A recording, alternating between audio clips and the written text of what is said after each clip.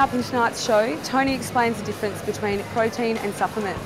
I check out the gym with a shiny disco ball, and Tony finds out what's involved in judging a bodybuilding competition.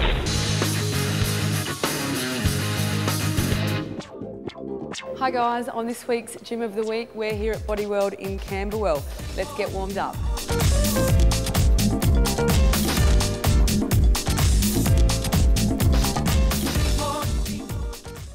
Can you tell us a bit about the gym and how long it's been open? 1958, Body World actually was originally named Finlay's Gym. Frank Finlay started this gym in 1958. Bruce Gray took over the gym 6 years ago. And what facilities does your gym have? We've got a lot of free weights here, a lot of machine weights, and we've got a separate cardio section upstairs as well. Could you describe the typical member of your gym? Okay, with Melbourne being so multicultural, we get everyone.